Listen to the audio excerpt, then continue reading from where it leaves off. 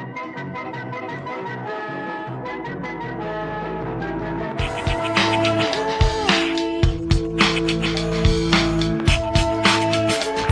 movies of 1999. So hello everyone and welcome to episode 17 of the Movies of 1999, a podcast where we watch a movie from 1999 each week as selected by Bingo Machine. My name is Jason Hutchins. And I'm Craig Talbot. And this week we are going to be talking about Pleasantville, which is the movie that we watched at last week's movie night, and that was paired up with Girl Interrupted. And I must say, on the movie night, Bruce commented that he was surprised that Girl Interrupted wasn't on my A list, so maybe we can delve into that. Now, I mentioned last podcast that I'm travelling, so that means Craig and I are recording this podcast early. So thanks very much for making room in your schedule, Craig, to record this midweek. Yes, this has certainly been a bit of hard work last night, but yes, I don't know if I'm quite up to my regular standard, but hopefully it all goes well. And we've got an interesting intermission this week as well. So looking forward to the intermission. A new topic. So I think we'll kick things off by talking about why why I chose Pleasantville. And I'd always known about this movie, and I watched it back in the day, and I remember it being quite good. So when I saw it was 99, although, of course, it's one of those ones that's on the border, isn't it, where the Australian release was 99, the US release was 98. But when I saw that it was on the list of Australian releases, then I put it straight onto the A list because I had fond memories of it. But why, Craig, do you think that was paired up with Girl Interrupted? I've actually got no idea with this one.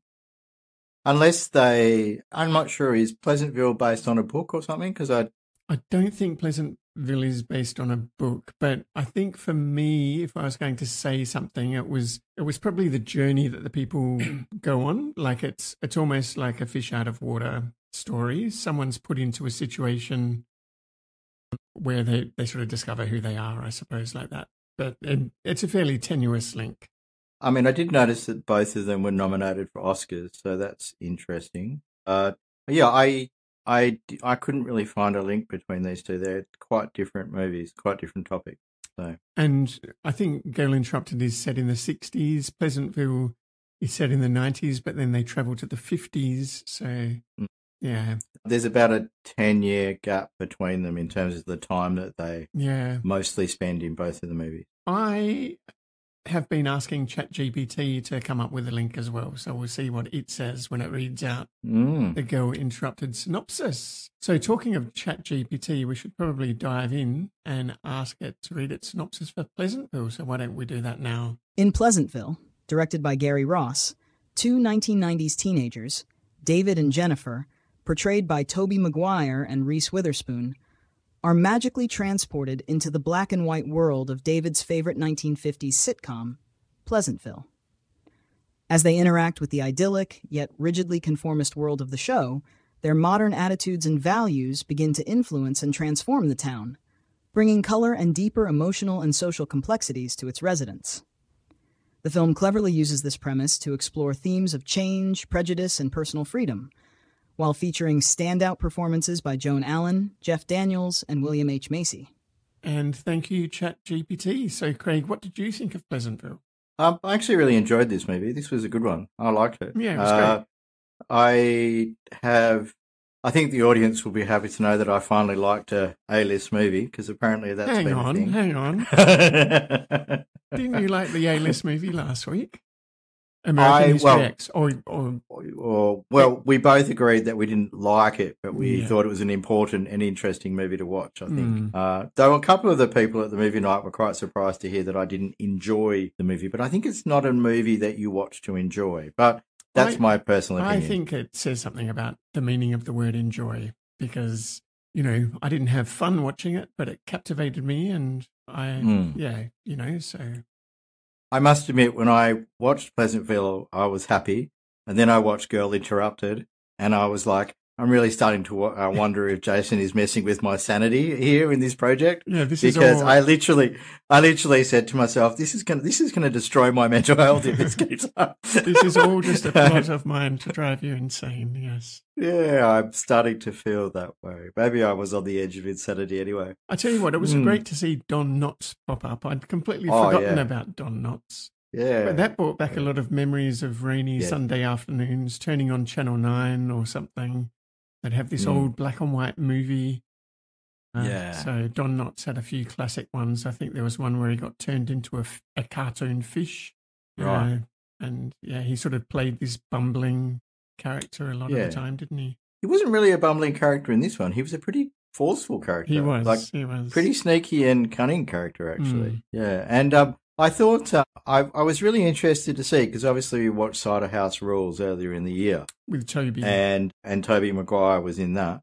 And he looked so much, I know, look, movie magic and all that kind of thing, but he looked so much younger in this movie than he did in Cider House Rules. Even Reese Witherspoon looked very young in this movie compared to when I've seen her. She was almost like, I wouldn't say she was unrecognisable, but she was playing out of type, playing that kind of character. Yeah. So I sort of had to look twice to realise it was her, and her with short hair as well, I think. She had that bob cut. Yeah. I think she did very well. I think all of the actors in this movie were very good, actually. Other than the ones who were a bit wooden, because I think they were meant to be a bit wooden. All the jocks, the jocks and all that kind of stuff. They were all meant to be a bit wooden and a bit silly. But the main characters in this movie were excellent, I thought. Yeah, I really like the mum and the dad as well. Yes, William H. they were both Macy, very good. And Joan Allen. Yeah, they were great. Yeah, and Jeff Daniels, of course, Jeff Daniels. The torn and artistic Jeff Daniels, which I don't think I've ever thought of Jeff Daniels as an artiste, but there you go. He was really good, wasn't he? He is now. So yeah, I thought he was very good. Don't really have anything bad to say about this movie this week, I've got to be honest. I really thought this was it's an 86% Rotten Tomatoes movie. Yes. And a 79% audience score. And I think, interestingly, I was just going to say, I think the Rotten Tomatoes explains why this was on my A list and Girl Interrupted was on my B list, because I think that... Yes, and I think we'll have to talk about that later, because the Girl Interrupted score, I think, is very strange. Very strange. But we'll get into that later. The budget for this movie, interestingly, this movie is considered to be a flop because it cost $60 million to make. Wow. Yeah, that's a lot. And it only got a box office worldwide of $49 million. And that money went towards the visual effects, I guess, because... Well, there's an interesting little factoid, if I may. So since every single scene in the middle of this movie had to be digitally changed in some way because of the interaction of black and white and colour and all that kind of stuff, this film, for a short time, was the film that had the most digital effect shots in it until a certain sci-fi movie that I'm hanging out to see again, right? Which I'm not allowed to mention the name of, because it comes up in our. Because it'll come up in our sequence. Yeah. So basically, it was the record holder for the most visual effects for a couple of months until this other movie came along. Yeah, so it made heavy use of that digital effects. That probably weren't. It was done very well, and the usage of colour is so clever, like tying it into what's happening in the story. I couldn't help thinking of Whizball, that old game. Yes, it was a bit like that, wasn't it? Where you start out with a monochrome landscape and you had to paint the landscape, yeah. Yeah, well, I was listening to our friends from ZTTP this week, actually, and they were talking about a game called Maze Mania, which sounded like it had a similar idea. You had to roll a little ball around a maze and it changed colour. Colour things in. So, yeah, that kind of idea. I mean, there's lots of games that are based on that idea. This movie, by the way, was nominated for 3 Oscars. Didn't win any of them, unfortunately. I think it probably should have, to be honest. Now, this is the first movie that we've watched which is considered a fantasy movie. I'm not quite sure what a fantasy movie is, but that's what this one is considered. Well, it's like a fairy tale or a fable or something like that, isn't it? So you kind of have to suspend your disbelief a bit.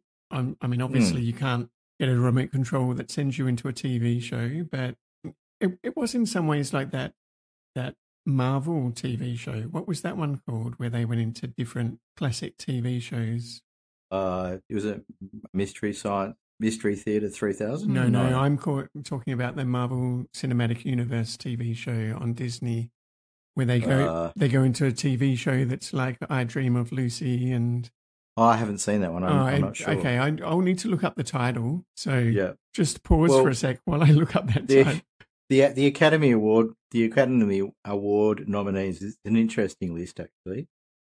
Is Jeanne Opel-Wall and Jay Hart for Best Art Direction and Set Decoration. Yeah, that was really good. Judiana Makovsky for Best Costume Design. And I hope you notice how I'm pronouncing all these words correctly, Jason. I'm pretty proud of that. It's uncanny. It's like yep. It's like you've heard them and before. Randy Newman was nominated for Best Music and Original Dramatic Score. And I think he did a very good job, Randy Newman, on this movie. Oh, okay. I think the score was good. So he did the score and then Fiona Apple did like the cover of Beatles Across the Universe that was over the end credits. Yeah, I guess so. But he's quite a famous Randy Newman, Toy Story guy, isn't he? He's been around a lot, yeah. So just to complete that TV show thought, it's WandaVision. I should have known that, WandaVision. Oh, WandaVision. Yeah, no, I haven't actually watched that. So a very similar premise that they are stuck inside a TV show and basically change what's happening in that world because they're sort of coming in as outsiders. Anyway. Have you heard of Gary Ross, Jason? No, Craig. What's he known for? This was his first movie, I think, wasn't it? Well, Gary Ross was the director. He was the key producer, and he was he's got screenplay credit. So I think that's the first time we've had someone do three things all at once. Yeah. We've had a few people do two, but we haven't had anyone do all three. So he was not only the director, he was the producer, and he wrote the screenplay. So I thought that was pretty interesting. Yeah, so I don't know a lot about Gary Ross. As you say, I think this is a fairly early, if not his first, it's certainly a very early one for him. I think it's the first movie he directed, but he was known as the writer of the movie Big, which is that comedy movie where the guy, what does he do? He becomes like a young boy and that's right. Yes, he's like a young kid, but he's actually adult sized. Yeah, and he did a few other ones as well. But yeah, he's an interesting character. Been in a few things actually. Quite. Keeps going into photos. Anyway, yes, he's an actor, a director. Done all sorts. His father, so he wrote the TV series The Hitchhiker in 1983, which I don't think I've seen. As you say, the Tom Hanks hit Big, and then he did a bunch of other stuff as well. So in the 80s mostly. Yep. 80s and 90s. The Hunger Games. Yeah, director. Oh, so he went on to do Seabiscuit and The Hunger Games. Right. And Ocean's 8 as well. So I really liked the Fiona Apple song over the end credits. And after the movie, we watched the music video for it. And the music video was filmed inside the set, the diner that, what's his name? The guy runs the little diner or the... that's the character of Jeff Janel, Jeff Janel's character. Yeah, so there's a scene in the movie where the townsfolk sort of riot and start smashing things up. They sort of recreate that for the music video, and Amy Mann is in there. Sorry, not Amy Mann. Fiona Apple is in there singing her song as all of these people riot around her. So I went into a bit of a rabbit hole looking up that music video because I thought it was quite fascinating, and I was wondering how they made it. It turns out it was directed by our mate Paul Thomas Anderson, who's a completely different movie director. He directed one of the big 1999 movies that we haven't watched yet. He was previously known for directing Boogie Nights and a lot of other movies like Lincoln and There Will Be Blood and things like that. And I was commenting on the movie night, how did they make this music video? Because she's singing along while chaos is happening around her in slow motion. And I thought they must have got her to sing, like lip sync a really fast version of the music so that they slowed everything down. But they had what they actually had is one of those motion tracking cameras. So this motion tracking camera, which would have been fairly new technology in 1999, this motion tracking camera ran at 4 times the regular speed to sort of follow a person into the, a person smashes the window of the store and it follows them inside and pans around and so forth. And then they repeated exactly the same camera movement at regular speed, and they were the shots where Fiona Apple was in. And then they just edited those two scenes together. So I thought that was quite interesting. Apparently this movie has a little homage to the Shawshank Redemption, which is probably in the top 10 list of all movies of all time, I would have thought. Yeah. Certainly, in my list, it would certainly be in my list of one of the greatest movies ever made. Don't you think American History X was a kind of little mini Shawshank Redemption, wasn't it? Not quite. It doesn't have as much class as the Shawshank Redemption. But there's a shot of Bud raising his arms up in triumph during the rainstorm. Yes. So going look at the rain. A crane shot with the camera above looking down. Yeah. And writer and director Gary Ross thought that was a great idea. And he thought it was a great original idea until people kept pointing out to him that it's exactly the same as the scene from Shawshank Redemption. Oh, okay. So accidental he was a bit sad. Homage. Yeah. There's a lot of little tricks in this with the black and white scenes to make it look like other movies. So there's a definite callback to Citizen Kane in there with the big logo of the hands together when they're doing the town hall scene. Yes. I don't know if you've seen Citizen Kane, but as soon as I saw that, I was like, he's got that from Citizen Kane. A lot of callbacks to other movies. There's apparently a bit of a callback in the bowling alley scene to the Twilight Zone by Alfred Hitchcock. Alfred Hitchcock comes up a lot in our analysis. The author of the book that Mary Sue is reading, of course, D.H. Lawrence, who is, I think, reasonably well known at this point. I mean, he was very controversial, and Lady Chatterley's Lover is well known as a very, racy and, fascinating book. This was apparently Don Knotts' last live action appearance in a film. Yeah, well, he was pretty old. Yeah, he did TV and cartoons, but he didn't do any other films after this one. As we noticed in the movie, there was a lot of situations where people were getting perfect scores. Obviously, at the beginning of the movie, there was the basketballs and also in the bowling alley. I don't know if you noticed, but their scores were really high. So they had scores of 230 or more. Spare, straight. That's right. Yeah. So they had a lot of perfect scores. Obviously, that was a intentional thing. Jennifer enters Pleasantville and becomes this character, Mary Sue. I didn't know there's a little bit of a history to the term Mary Sue, apparently. Okay. Apparently, it's originated in fan fiction to describe a character who comes into the characters' lives and solves all of their problems. Hang on. So these characters are often known as Mary Sues. It originated in fan fiction. This is what it says. What year would that have been? How long have people been writing fan fiction for? Oh, a long time. Really?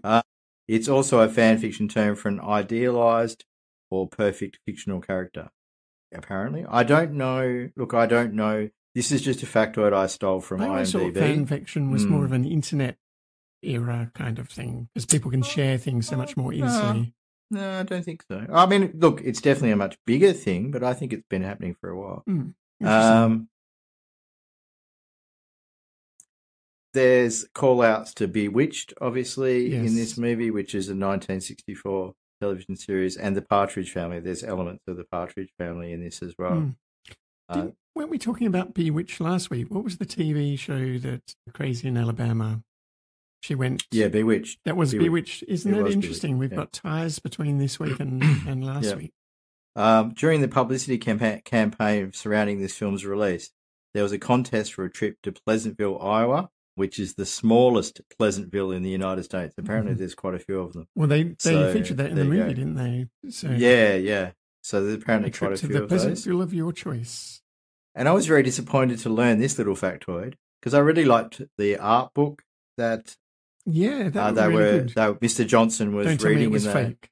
Yeah, no, they faked it. So the whole thing is a fake book. It was just a prop made for the film. And apparently I'm not the only person who went looking for it on Amazon or whatever, because, it's a fake. I could have sworn that one of the paintings was the one from the Thomas Crown Affair as well. There was some yes, there was. You know, the little landscape one? The one that he steals? Yes. Well, yes, they're very similar paintings, that's right. Well, they're very famous paintings. Little interesting thing about the grey makeup. Remember we had a bit of a debate about the grey makeup on the movie night?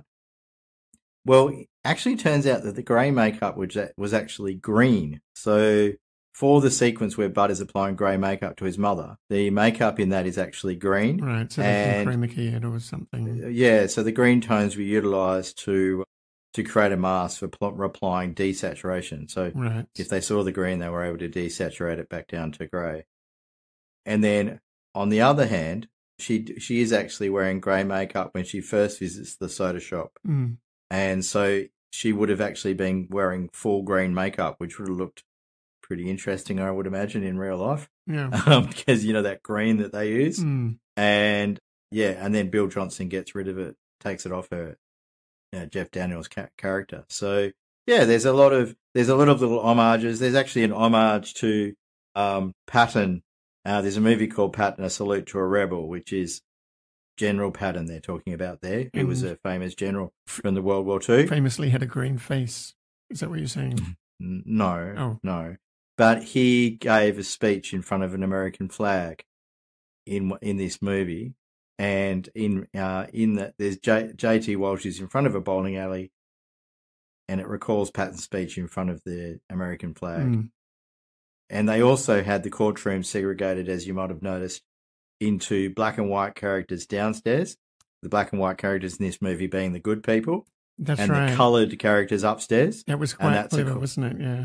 Yeah, and that I actually thought that was a call out to a bunch of movies, but they specifically mentioned To Kill a Mockingbird. Yeah. Which is probably where I did see it. And because when I saw the courtroom scene, I was like, I've seen that before. Yeah. And it was from To Kill a Mockingbird. It was very clever, and I'm glad they didn't overplay it. They just sort of, right towards the end of the movie, they, a few of the stores start putting up no coloured signs. Yes, I thought that was very clever. Okay. Yes, so, and I mean, at this time, 1999, I think apartheid had only just ended a few years before, so there you go. Yeah, it was an interesting little tale of like accelerated change, So it's the change that did happen between the 50s and the end of the century, but sort of accelerated within a couple of weeks, I suppose. Yeah.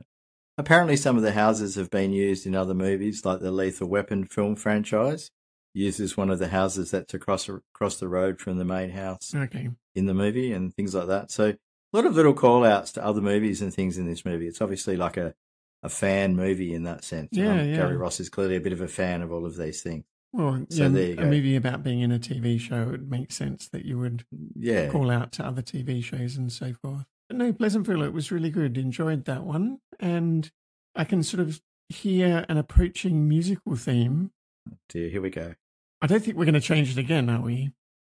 I don't know. Are we changing to the new one this week, or are we still? Because you kind of broke it last week because you kind of cut it off last week. But anyway, it's got to be short and snappy. All right, go on then. All right, I can play the full 1 minute long version if you like. It's not 1 minute. It's 30 seconds. You told me I've had 30 seconds. It felt like a minute. Okay, here we are. Time for intermission. Take a break, let your thoughts unwind. In this dreadful space, you will find intermission, where peace resides, lost in melodies, letting time slide. Welcome everyone to intermission. This week we are going to do something a little bit different. I've had a look at the news of 1999, Jason, after some criticism from certain corners that I hadn't included the news yet. So what I have decided to do, because of the schedule that I've got for intermissions, and I've only got till the end of the year, obviously, I've split the year up into 4 parts. So this week we're going to look at January, February and March of 1999 and the big news events from those 3 months. And I would imagine you'll remember some of these, though you may not have been in the country for some of these. I left at the end of 99. So Okay. I couldn't remember exactly. So anyway, getting into it, John Howard was the Prime Minister of Australia. He had been since 1996. It gets worse. The Premier of WA at this time was the Richard Court. I think he's now Sir Richard Court. I could be wrong on that. Or Sir Dick, as some people call him. he was well into his second term, but there was a number of scandals and problems in these years, particularly because of the deals made between the government and his brother, Ken Court. There were some issues with finance broking scandals. There was a lot of issues around old growth forests and all that kind of stuff. Jeff Gallup was the opposition leader at this time. January 1st in 1999 was the introduction of the euro. I didn't realise it was that long ago. And this is an interesting one, which I went down a little bit of a rabbit hole on, and I hope you forgive me this one, but there was a memorial service held on the 1st of January at Constitution Dock in Hobart to remember the victims of the 1998 Sydney to Hobart yacht race. Now, when we say the 1998 one, we actually mean the one, it actually finished in this year. So it was still ongoing because the 1998 one started at the end of December and continued on into January. So it was the worst Sydney to Hobart race in terms of fatalities ever. 55 sailors were rescued and 6 people died. I don't know if you remember this, but I do remember this. There was a massive storm all through the race, and there was a lot of issues. And some changes were made to the race after this.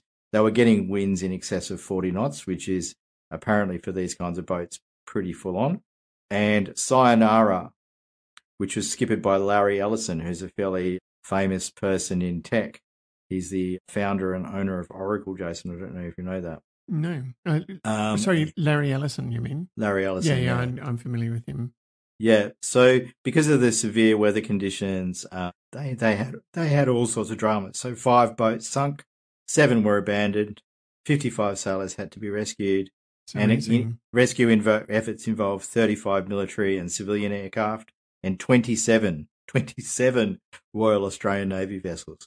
This is the largest ever peacetime rescue operation of its type. And unfortunately, 6 sailors died. So I thought it was worth spending a little bit of time on that one because it was a pretty big news story at the beginning of the year. NASA launched their Mars Polar Lander in that time. At the beginning of January, a lockout. There was a big dispute with the National Basketball Players Association at this time. The impeachment trial of President Bill Clinton began at the beginning of January. We'll probably come back to that one. The Sopranos debuted on HBO on January the 10th. Michael Jordan announces his second retirement from the NBA. That's going to come back. Going to play golf or something. Yeah. The US Coast Guard intercepted 4,300 kilograms of cocaine, one of the biggest drug busts in American history. 1,000 people died in the earthquake in Colombia in January. Family Guy, actually, this came up during the week. Family Guy debuted on Fox Television. It's a long time ago as well, isn't it? Yeah, that's right. So moving on to February, Crown Prince Abdullah becomes the King of Jordan, and he's still the King of Jordan at the moment.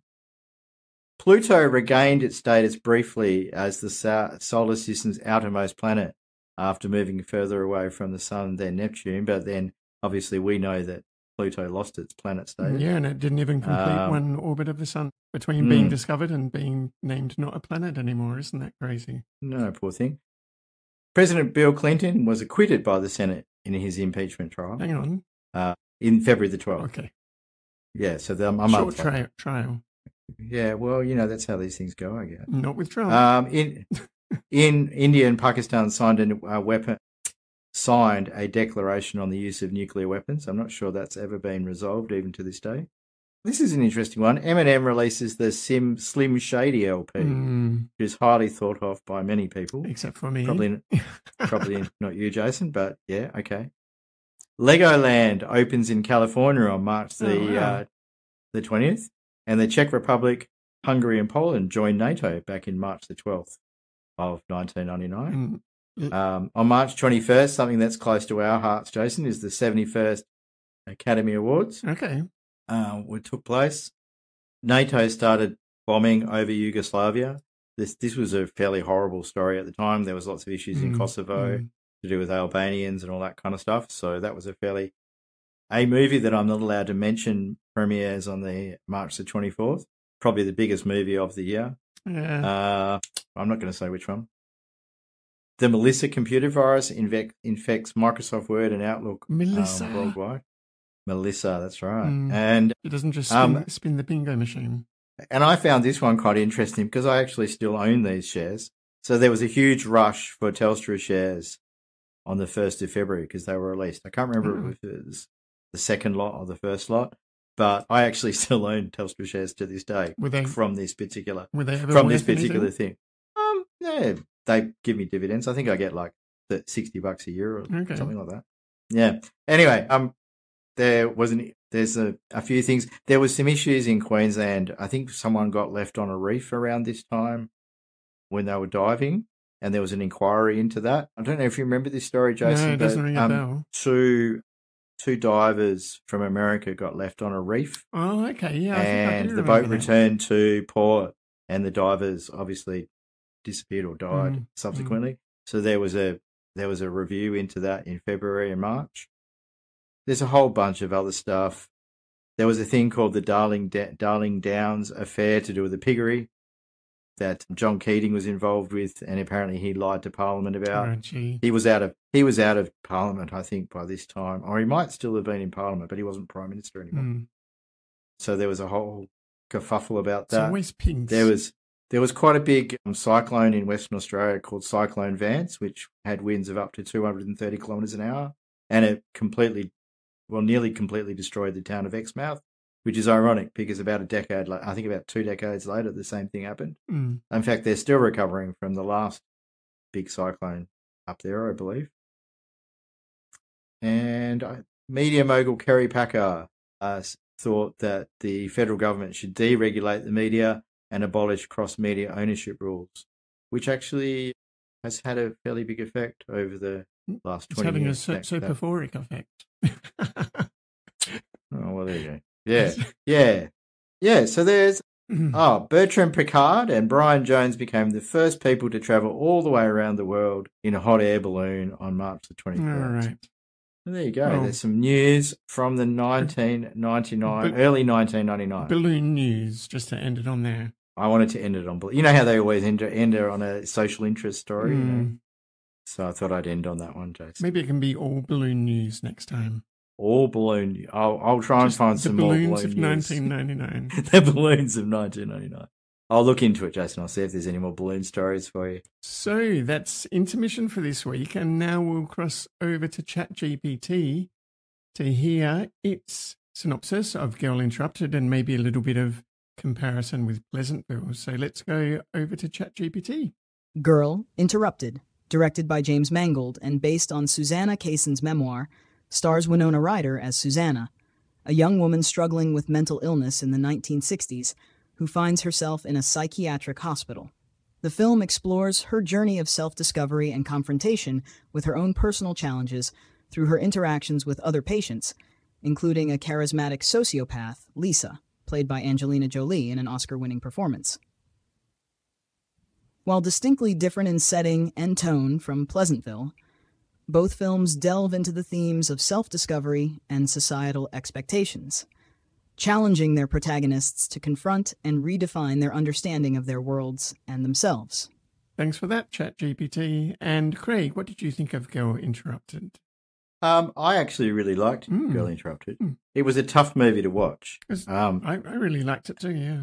Yeah, I did early on in the movie. I was starting to question my own sanity at watching movies picked by you, but at this point, but I really liked this movie. At the beginning, especially when she was like time jumping, I thought that was so well done because she would be she'd be thinking about something or talking about something and suddenly jump to that point in time, and as if she was transported there. I thought all of those edits were really clever.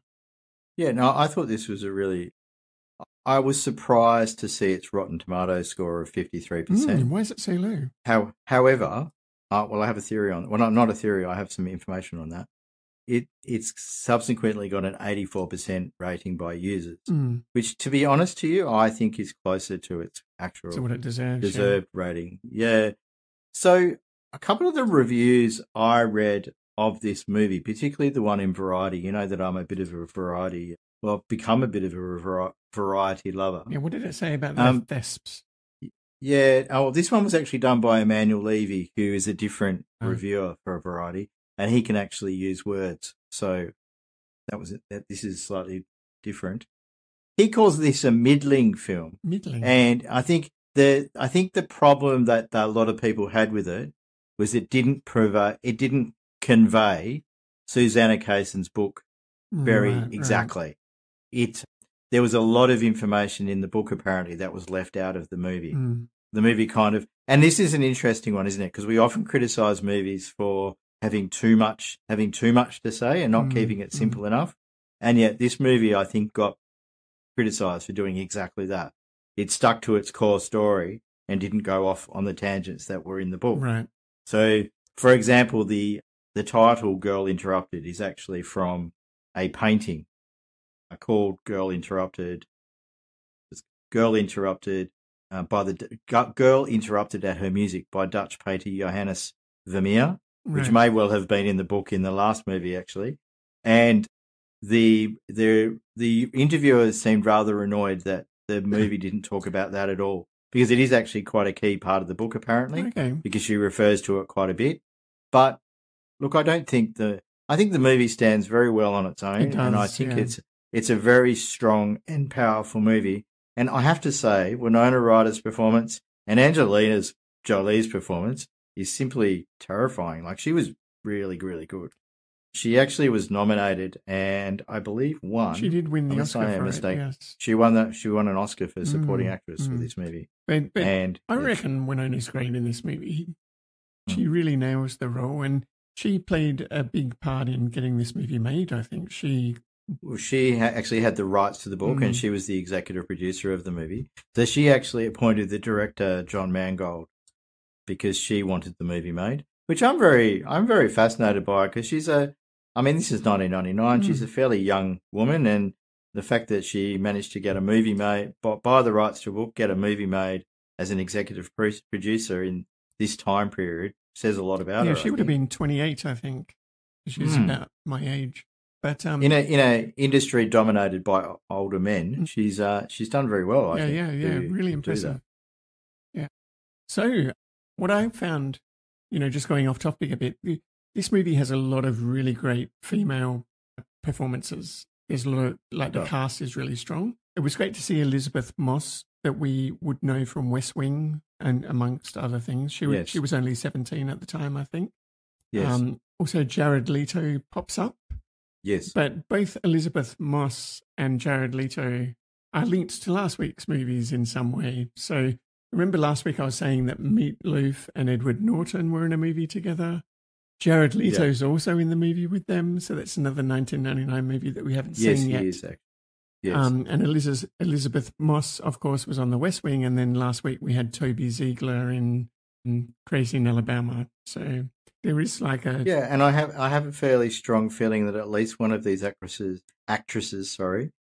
is in that TV series, The Handmaid's Tale. Claire Duval and Elizabeth Moss. Moss as well, yeah. Yeah, Claire Duval is also, or Duval, is in this movie, is in The Handmaid's Tale as well. And I know that, I think Brittany Murphy, who's passed away now, but she was in another movie that we had seen this year, which is that mockumentary about the beauty pageant, Drop Dead Gorgeous. Yeah, look, I think this is a really good movie for these female actresses. Reese Witherspoon actually wanted... We didn't mention Whoopi Goldberg, of course. Whoopi Goldberg, I think, is magnificent in this movie. I think she plays a really... Interestingly, she's very low down on the credits for some reason. She is, but it's a fairly minor role. Which I don't really understand, because I really felt her to be like the third most important character in the movie, to be honest. After Winona and Angelina Jolie's character, I thought she was very key to the movie. Vanessa Redgrave has a small role in this movie as the owner or director of the institution that they're all in at the time, and she does a pretty good job, though she's limited by the fairly emotionless delivery that she has to have for this particular role. Yeah, it's actually filmed, this movie, at a place called the Harrisburg State Hospital, and this hospital was still in use for the treatment of mentally ill people until 2006. I read that. That's a crazy fact, isn't it? They filmed a feature film in a facility that was actually still had patients in use. Yeah. I'm assuming there must have been a section that they weren't using that they could use. So, Angelina Jolie revealed in an interview that she thought she was the only character who was sane in the entire film. And so that's how she played it. She said, I actually was almost upset when people said I was so good at playing insane because I never thought she was insane. She was just very, very honest, which I guess made her seem crazy. Oh, do you know, there is a link between these two movies, Jason, and that is that they're both quite long movies. Oh. They're both nearly 2 hours.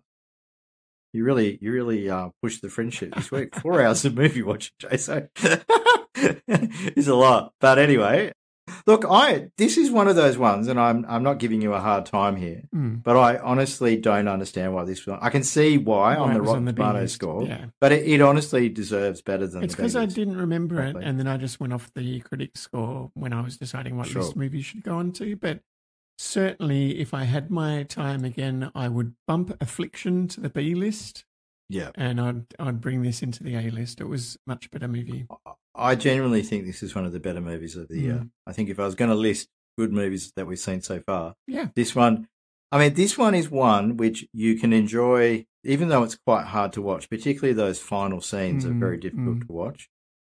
It is still a very good movie. And I think all the more impressive for the fact that it's really focused on only a very small number of characters. There's a lot of supporting characters, but really, really quite impressive. I think the performance of Winona Ryder is fantastic.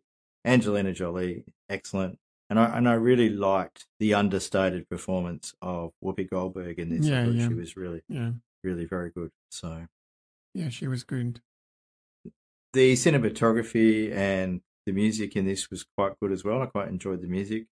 It's set in New England. We're back in New England, Jason, after a little bit of a sojourn away.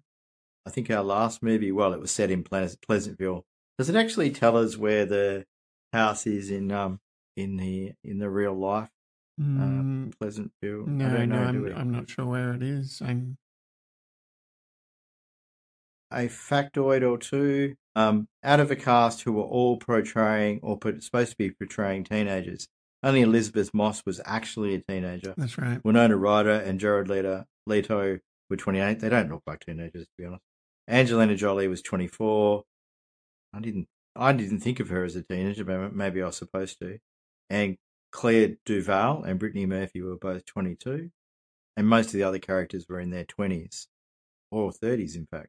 Jill Armin-Marte, who played the girl who, hung herself, the chicken girl. Chicken girl, yeah. That wasn't disturbing at all. Courtney Love actually auditioned for the role of Lisa. I wonder why she didn't get it. Well, she probably would have fitted the role, but I don't think she would have played it as well as Angelina did. She wasn't great in 200 Cigarettes. It's interesting. This movie cast has 4 Oscar winners in it. Angelina Jolie, Jared Leto, Whoopi Goldberg, and Vanessa Redgrave. And Winona Ryder has been nominated for Oscars. Yeah, it's a strong cast. Really good performances. Good movie. This is one of many roles in which Winona Ryder's character writes in a diary. Only it's a thing. Well, yep, that happens. So I reckon we can just about wrap this up, Craig. Yeah, well, I would recommend this movie, though it's a tough watch. I would recommend it. Yeah, it was a really good week. 2 very strong movies. We don't get that too often with the A and the B lists. So I was quite happy with that. And I think now it's time to cut live, not to the movie night, because there is no movie night this week, but we are going to do a secret rolling of the bingo ball, and then we'll announce that on the movie night so that people can watch the movies if they choose to. So we will cut live to an undisclosed location for a secret rolling of the bingo ball to find out which 2 movies we'll be talking about on next week's show. So let's go over to Future Jason now. And Dana's on the ball, and what number is it going to be? We're hoping for a movie that's not going to be a crowd pleaser since we won't be around. And it is number 36. So number 36 is The Winslow Boy. From the commanding officer of the Royal Naval College at Osborne, reporting the theft of a 5-shilling postal order was cashed by your son, Cadet Ronald Arthur Winslow, that they must therefore request you to withdraw your son from the college. If you did it, you must tell me. Did you steal this postal order? No, Father, I didn't. from acclaimed writer-director David Mamet. The father's fight for his little boy's honor. Well, I venture to think the case has rather wider implications than that. One cannot soothe the crowd. I intend to fight this monstrous injustice with every weapon at my disposal. Catherine Winslow. Robert Morton. I want the best. The best in this case is not Morton. Then why does everyone say he is? No one need ever have known about Osborne if you hadn't shouted it out to the whole world. But isn't it already too late? Even if we throw up the case, would you still want to marry the Winslow girl? Well, that'll blow over in time. I'm rather surprised that a case of this sort should interest you. My attitude has been the same as yours, a determination to win at all costs. Our concern for the boy might perhaps tarnish the reputation of Lord Nelson. Sir Robert is going to ask you a few questions, which you must answer truthfully, as you always have done. I suggest that by continuing to deny your guilt, you are causing great hardship to your family and considerable annoyance to high and important persons in this country. I didn't. You are a forger, a liar, and a thief. No, it isn't true. None of it's true. Oh, yes, the boy is plainly innocent. Are we both mad, you and I? Tell me. Should we drop the whole thing? I don't consider that a serious question. Nigel Hawthorne, Rebecca Pidgeon, Jeremy Northam, Gemma Jones, and Guy Edwards. The Winslow Boy. A toast to the happy pair. Doesn't it say, let right be done? Then we must endeavour to see that it is. The new film by David Mamet. And the Winslow Boy has been paired with Mumford. Maybe you want to tell me a little about what brought you here. Kind of impatient for a big-time head shrink, aren't you? How about you let me explain it my way, okay? Thanks, that'd be great. Hi. You must be Dr. Mumford of Mumford. What kind of doctor are you? PhD, psychologist. Not a real doctor. That's right, the fake kind. How long have you been in this town? Oh, I don't know. 4 months, 2.5 weeks. And you've already got more patients than those other 2 shrinks combined. Everyone in Mumford is sharing their secrets with the new psychologist. Feel free to lie down. I better not. I'll fall right to sleep. I think it's too soon for me to be sleeping with you. But he's got the biggest secret of all. You want to know a secret? I'll tell you a secret. I am not now, nor have I ever been, a psychologist. Jeez, man, but you're good at it. Don't you find it incredibly convenient that everyone who could possibly corroborate his story has recently died some exotic death? My graduate advisor died quite tragically in the collapse of a gazebo. You're shockingly honest. That's what makes you great. I don't know all that much about psychology or therapy or ethics. This fall, I'm from the State Certification Board. The truth hits the fan. If you have any information about this man, contact your local law enforcement agency. This shrink school you went to, did you hear about it on an infomercial? From Lawrence Kasdan, writer-director of The Big Chill and Grand Canyon. Hey, Doc. I didn't realize you're so young to be so... I may be young, but Doc can tell you I'm very immature. Mumford. You've fallen in love with one of your patients? Doc, it's not me, is it? Back to you in the studio. And there you go, Craig. So, no movie night this week. We'll have to watch those movies on our own time, but then we'll reconvene next weekend to record the podcast for next week's show. I should be at a loss this Sunday, I'm sure. We've just finished. Sad and... Well, we've done 17, so we've just finished episode 17, so it's quite a long haul. And that means that we are now a third of the way through the... Wow. So 17 it's amazing how time flies, eh? It is, yeah, yes. Very good. Yeah. So looking forward to the rest of the year. So it should be good. Well, I've been planning out my intermissions, listeners, for the rest of the year, so...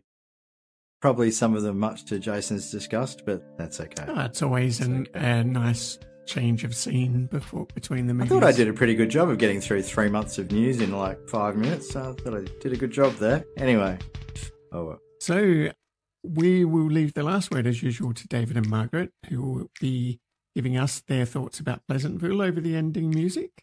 And for me, that's goodbye. Goodbye, everyone. Well, now to a place where life does more than just imitate art, Pleasantville. Well, this is such a clever film. It's so original in the way it confronts the confusion of living in the 90s in a scary, dangerous world with the order of the way we think it used to be. This seemingly serene life of so long ago has hidden frustrations, and it only takes the efforts of Mary Sue to uncover a lot of them. Sent to you, David. I do, Margaret, and I also think it's really a film for people today who look back at the 50s and say things were better then. I love the colour design, the way the colour begins to seep into the black and white as things begin to change in Pleasantville. I really think it's a lovely film. I'm giving this 4 stars. I'm going to give it 3.5.